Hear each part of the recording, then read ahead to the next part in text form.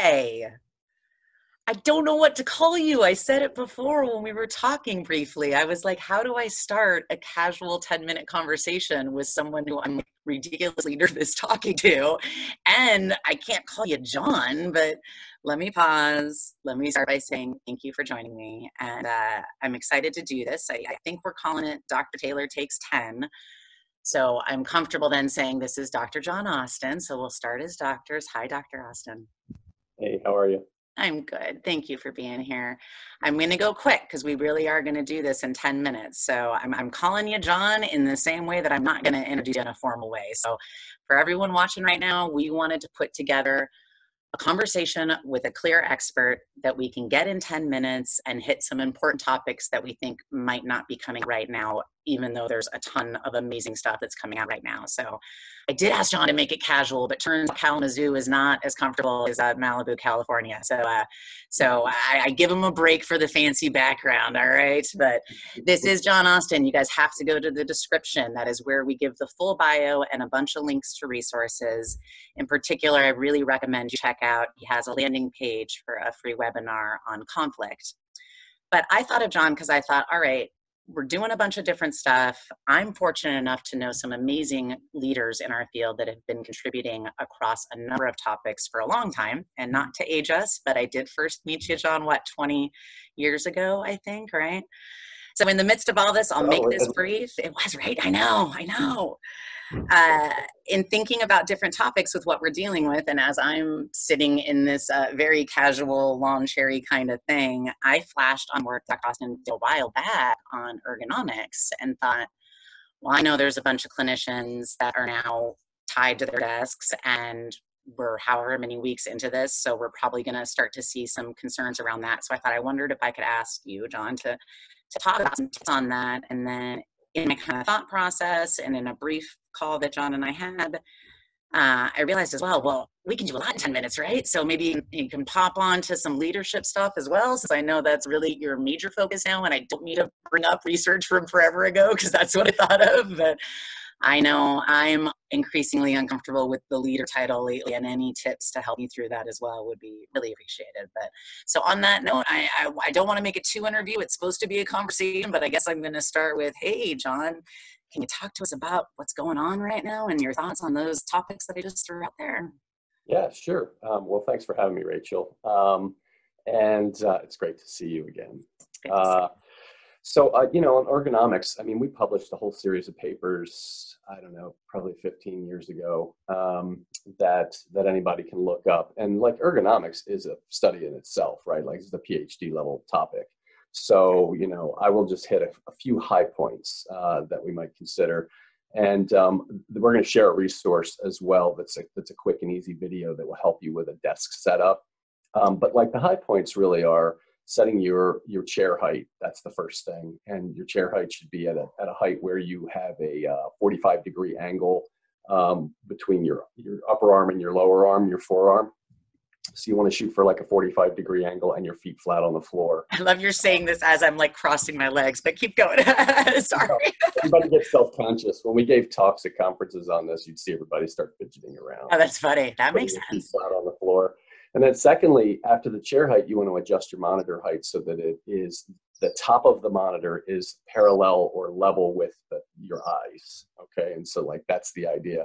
The biggest problem that most people run into, like me, is we work on laptops and then you find yourself looking down and then you get neck pain and back pain, and it causes a big problem over time. When you're young, you're invincible, but when you start to age a little bit or you work a lot of hours, it'll wear on you. Yeah. The other thing is, two more things that they recommend is set up things on your desk so you don't have to reach for them regularly. So if you have a phone, don't make it so you have to kind of reach and twist and turn and stuff like that, but make it like within easy access. And then finally, get up and stretch every hour and move around. And in that video that I've recommended, there are a few recommended stretches that will help you out with your neck and your upper back. I was laughing on that last one because I'll own it. And I'm sure, like most people, I have both the teenager and the 5-year-old. And fortunately, a teacher for the 5-year-old, one of his teachers is here helping during the day, but we're all having to go into these different rooms than we usually work in. And as you said, don't reach. I was thinking, not only am I reaching, I'm on my bed and it's a tall one, and my phone is sometimes on the ground. So I'm not only reaching like this, I'm actually like going down. Like, I'm like, this is not good. So, but in all honesty, John, I thought of you too, because when we first met, I was at UNR. John came in as an expert to come do presentations for us, and that's why it's the research 15 years ago that I thought of, even though I know your current work. And I just realized listening to you right now, because I know a lot of it has to do not only with the setup but our posture as well. And after Johnny was born, so around the time that we met 16 years ago, I threw my back out for the first time. And I know it's because my ab muscles were weakened from being pregnant, but I know right now all of us are like that too. So in addition to the setup, in terms of our own physical behavior too, thoughts on that? Or Yeah, I mean, so there are two components here. There's the physical environment, and then there's our behavior and how we interact with it.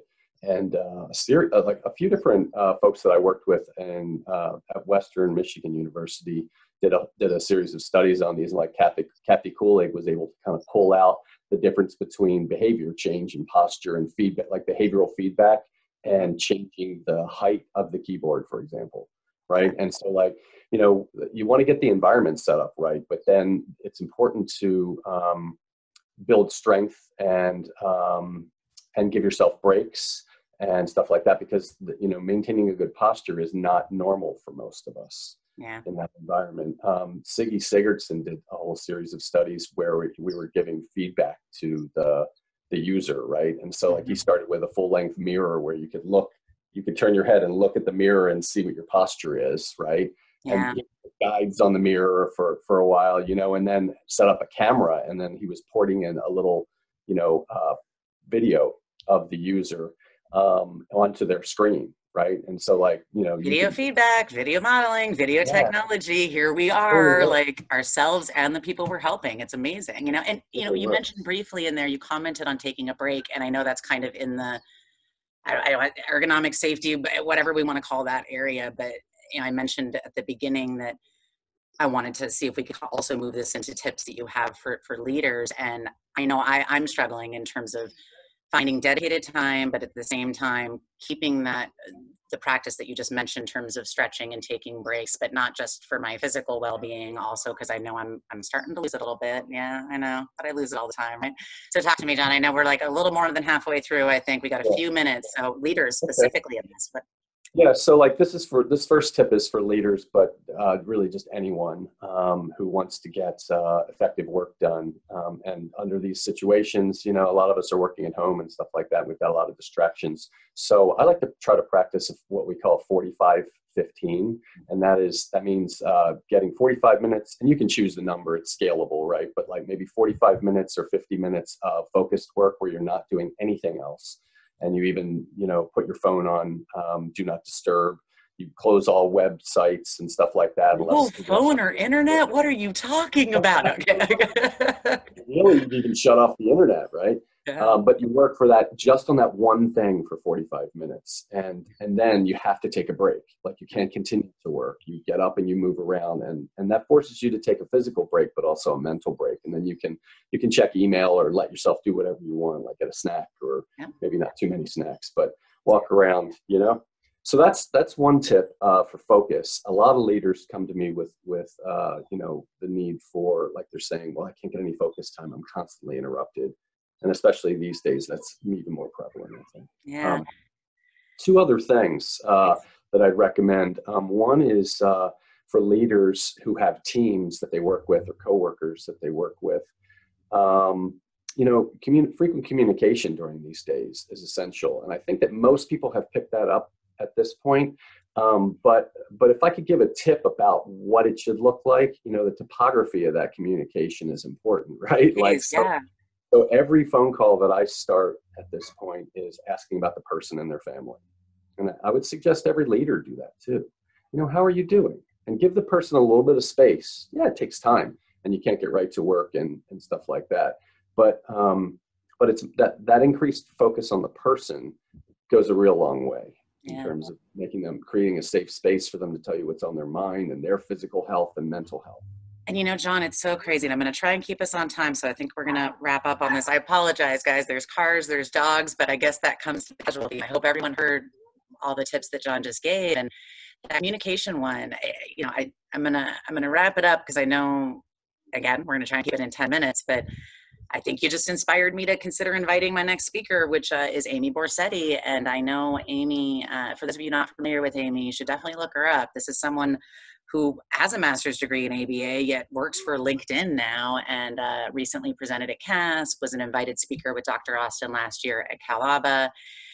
And it's funny that you brought up the communication tip, because her entire talk at CASP about being a leader and manager at LinkedIn, this is a month and a half ago, so not really pre-COVID, but for all of us being in this scenario. And that was her main point, was taking that moment at the beginning of a meeting to do that personal check-in. And I'm laughing because I think Amy was an undergrad when you were first coming up. I don't know if you were editor yet of JOBM or what, but so there you go. You're seeing this lineage and this history. And on that note, it means a ton to me, John, to have you here. I mean, your contributions to this field, and for me to start this new series with someone who isn't 100% dedicated to neurodevelopmental disorders, but the science of human behavior and alleviating human suffering, and knowing that everyone has the right to a safe workplace, and the approach you take to wrap that science around every interaction you have is just phenomenal. So I can't agree with you enough on all of your tips, and can't thank you enough. So from the physical setting right now, guys, you got to be thinking about that. Taking a moment to consider, obviously, how that physical setting is setting the occasion for improved behavior on your part. You know, coming in to consider, all right, how do I break up my time? You know, 45 minutes focus work. I love the 45-15, but I like how you said that might be adjusted. Everything's individualized, right?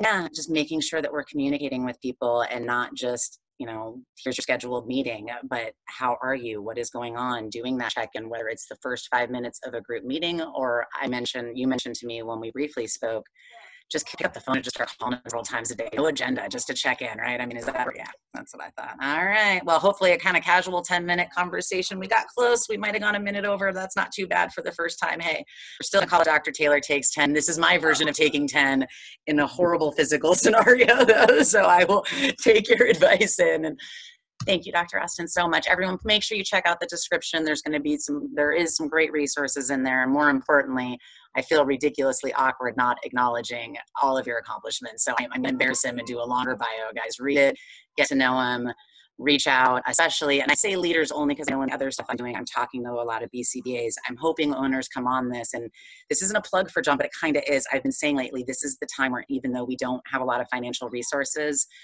we really need to accept that we need more consultation. We need more support from experts. So I don't even know if you're taking any clients. So I should have asked that before I gave you a little plug there. But if not, I know Dr. Austin can always get people good referrals for those of you that are managing people and trying to make sure you're doing absolutely everything you can to support your employees so that they can do the best work for the client. So on that note, guys, this was our first take at it.